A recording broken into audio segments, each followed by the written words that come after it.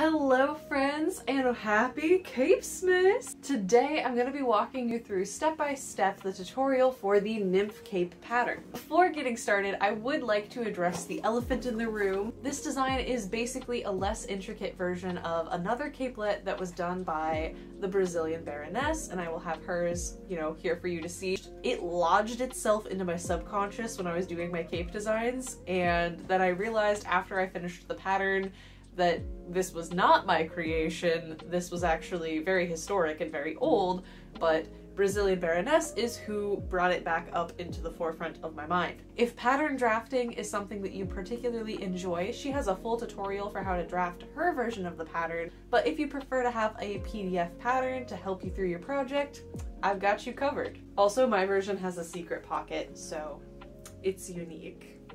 I'm just kidding. But anywho, let's jump right into the tutorial. Can ya? Get the ball. After cutting out all of your pieces, what you're going to want to do is first assemble the hood and both ruffles, the mid-tier and the bottom ruffle. And of course, these are going to be sewn right sides together with a 5/8 of an inch seam allowance. Be sure not to sew over any pins. And feel free to do all of this in one bundle, sewing together the hood and all of the tiers.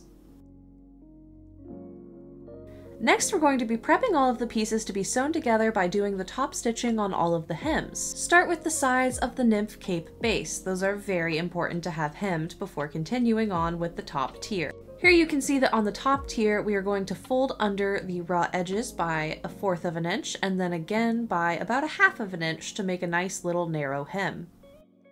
Not a proper narrow hem, but you know what I mean. But first, let's trim that corner just a little bit to reduce bulk. Much better. That'll be a much cleaner finish there.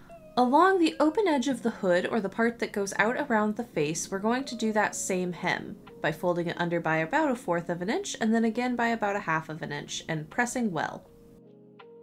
We're also going to do this along the bottom and side edges of all of the tiers, including the mid-tier and the bottom tier. Paying special attention to those corners, of course.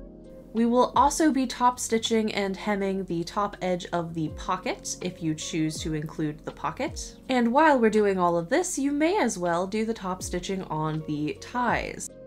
But honestly, you can add the ties at any point in this process.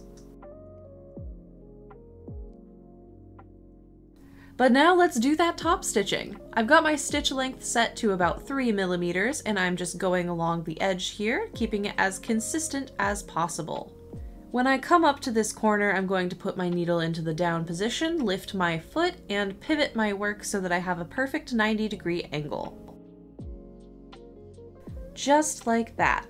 And here you can see the elegant touch that top stitching adds. Of course, if you don't like this look, you can do a hand-done hem, or you could also do an invisible stitch if you enjoy suffering.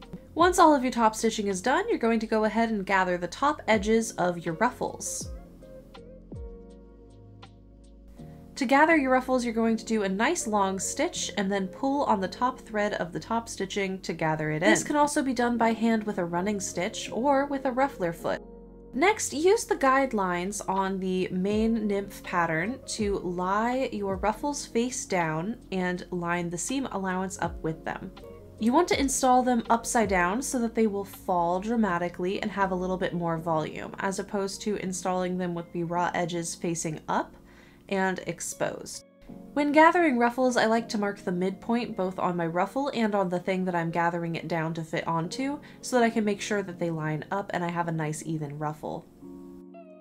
I'm then going to take this over to my machine and stitch it down with a 5/8 of an inch seam allowance, or a rough estimate of it using the edge of your sewing foot as a guide.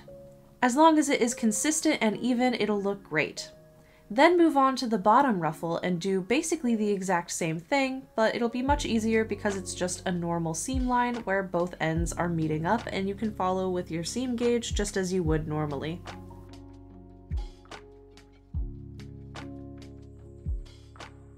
Once you have these ruffles attached, you're going to move on to attaching all of the pieces to each other, but you may want to consider stay stitching along the necklines, because these necklines are cut on a curve and the bias of the fabric can cause that curve to stretch out. Either way, you're going to put it all together in the same way. You want the body of the cape facing wrong side up, and then you're going to put down the hood right side up. And you're going to smooth that out and make sure that it is in line with the bottom body. And then place down the top tier piece, wrong side facing up, and make sure that those are all in line with each other. Pin this well and sew it on your machine with a 5/8 of an inch seam allowance. If you want to get really fancy, you can bind this seam with some seam binding or some bias tape, or go over it with a zigzag stitch. And now it is time to show you how to add the optional secret pocket. Fold the edges of it under and press it well before moving on to attaching it to your cape. You can see here that that little place where we marked when we were cutting out our pattern is still there, and we can line our pocket up with that and top stitch it down. I'm just using a straight stitch on my machine and being sure to back stitch at the beginning and end of my run. I'm also top stitching my ties at the same time, and I will show you how to attach these in just a moment. In the little hidden section where all of our raw edges go, we're going to pin our ties down and sew them on with a nice sturdy box. I'm just doing a straight stitch and using 90-degree angles to go all the way around this little edge where it lines up with the cape to make a nice sturdy box. As I already said, it's a very nice and very sturdy box shape. How redundant can I be during this voiceover? But now, if you've completed all of these steps, your cape should look something like this. These little capelets are so much fun, and I would honestly highly recommend them if you want to go for a whimsical academia vibe. They also look a lot better when you iron them. But honestly, my favorite feature is this pocket right here. It's so snug and protected. Perfect for secret magical objects.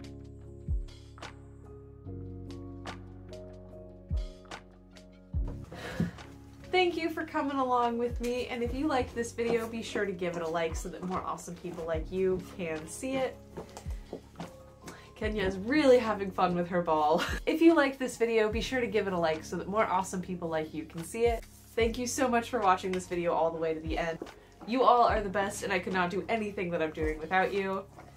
And if you want to super support me, I do have a Kofi linked in the description box below, along with the Brazilian Baronesses Kofi. You should really check her out because she's awesome and really beautiful, and her projects are awesome. And I have a tiny bit of like a work crush on her, not gonna lie. She's just really cool. Anyways, thank you friends, and I'll see y'all later. Bye!